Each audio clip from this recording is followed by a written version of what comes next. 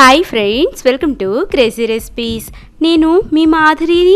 ఇవాల్టి మన tasty recipe ఏంటంటే పిల్లల నుంచి పెద్దవాళ్ళ దాకా అందరూ ఎంతో ఇష్టంగా తినే పొటాటో లాలీపాప్స్.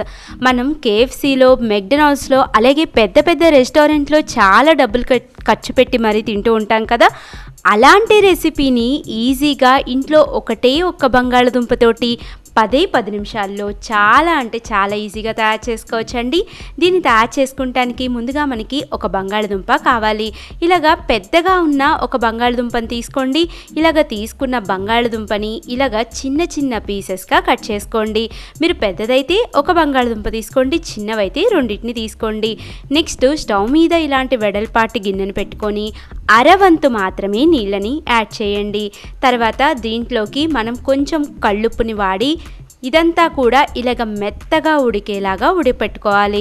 చూసారా, ఇలాగ మొత్తం కూడా మనకి బాగా ఉడకాలి. వీటి మొత్తంలో ఉన్న ఎక్స్ట్రా వాటర్ మొత్తాన్ని కూడా తీసేసి వేరొక గిన్నెలోకి పక్కన పెట్టుకోండి. తర్వాత కొంచెం చల్లారాక దీని మీద ఉన్న పొట్టు మొత్తాన్ని కూడా తీసేసి మెత్తగా మ్యాష్ చేసుకోవాలి. మనకి ఎక్కడా కూడా ఉండలనేవి అస్సలకి ఉండకూడదండి.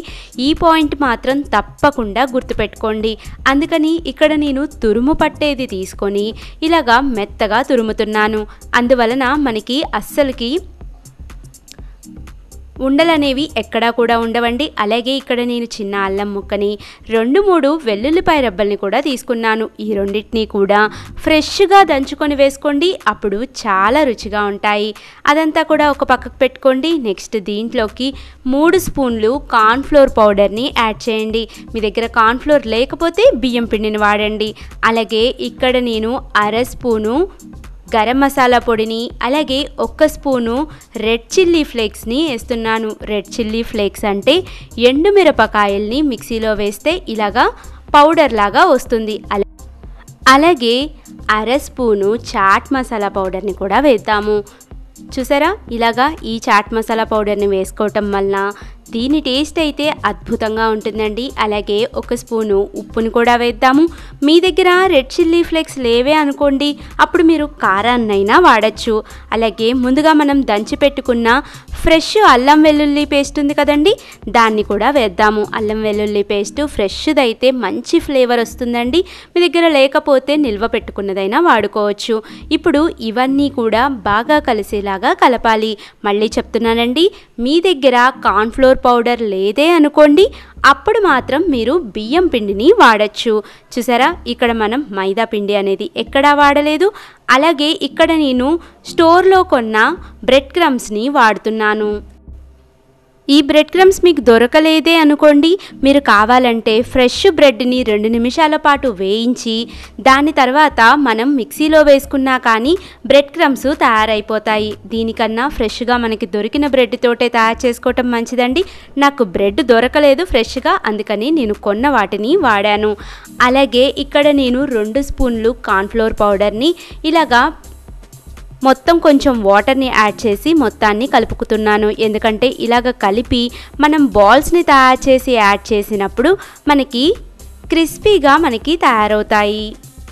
ఇప్పుడు మన చేతులకి కొంచెం నూనెని రాసుకొని ఇలాగా రౌండ్గా బాల్స్ లాగా తయారు చేసుకోవాలి. ఇలాగే మిగిలిన అన్ని బాల్స్ని కూడా ఒక్కసారి తయారు చేసుకోండి, అప్పుడు మీకు తయారు చేసుకోవటం చాలా ఈజీ అయిపోతుంది. ఇప్పుడు ఈ బాల్స్ని మనం వీటిలోకి ఎలాగ డిప్ చేసుకోవాలో కూడా చూద్దాము.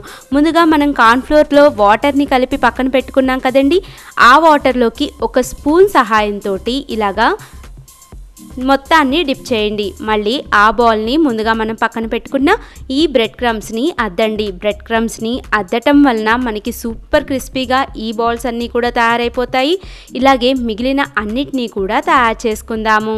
చూసారా, ఎంత ఈజీగా మనం తయారు చేసుకోవచ్చో. మీరు చేతులకి అంటుకోకుండా ఉండాలంటే ఇలాగ స్పూన్ని వాడండి, చాలా ఈజీగా వస్తుంది. నెక్స్ట్ డీప్ ఫ్రైకి సరిపడా ఆయిల్ని పెట్టుకొని ఆయిల్ అంతా కూడా బాగా వేడవ్వాలి.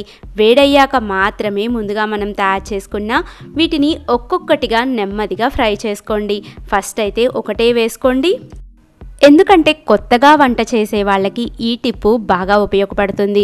మీకు కొంచెం ప్రాక్టీస్ ఉంది అనుకుంటే ఒకటేసారి 4 నుంచి 5 బాల్స్నైనా వేసుకొని బాండీ వెడల్పుగా ఉండేటట్టు చూసుకోండి. మనం తిప్పుకుంటానికి ఈజీగా ఉంటుంది. ఇలాగా మొత్తం అన్నీ కూడా మంచి గోల్డెన్ కలర్లోకి ఫ్రై అయ్యాక సర్వింగ్ ప్లేట్లోకి సర్వ్ చేసేద్దాము. పిల్లల నుంచి పెద్దల దాకా కూడా అందరూ చాలా అంటే చాలా ఇష్టంగా తింటారండి. లాస్ట్ అండ్ ఫైనల్ ఇక్కడ నేను రెస్టారెంట్ లుక్ తీసుకురావడానికి మన ఇంట్లో టూత్ పిక్స్ ఉంటాయి కదా, ఆ టూత్ పిక్స్ మొత్తాన్ని కూడా ఒక్కొక్క లాలీపాప్కి గుచ్చుతున్నాను. ఇలాగ కనుక పిల్లలకి ఇచ్చామే అనుకోండి, మిమ్మల్ని మెచ్చుకుంటూ తింటారు. మళ్ళీ మళ్ళీ తయారు చేయమని కూడా అడుగుతారు. మీకు తయారు చేయటం కూడా చాలా ఈజీ కదా. తప్పకుండా ఈ రెసిపీని మీరు ట్రై చేయండి. దీంట్లోకి టమోటా సాస్ తోటి తినండి, చాలా బాగుంటుంది. నా వీడియో మీకు నచ్చిందని అనుకుంటున్నాను. నచ్చినట్లయితే ఒక లైక్ చేయండి, మీ ఫ్రెండ్స్ తోటి ఫ్యామిలీస్ తోటి షేర్ చేసుకోండి. అలాగే ఇలాంటి మరిన్ని లేటెస్ట్ వీడియోస్ కోసం మన ఛానల్ని సబ్స్క్రైబ్ చేయండి. పక్కనున్న గంట సింబల్ని కూడా యాక్టివేట్ చేయండి. Thank you for watching my videos. Bye bye.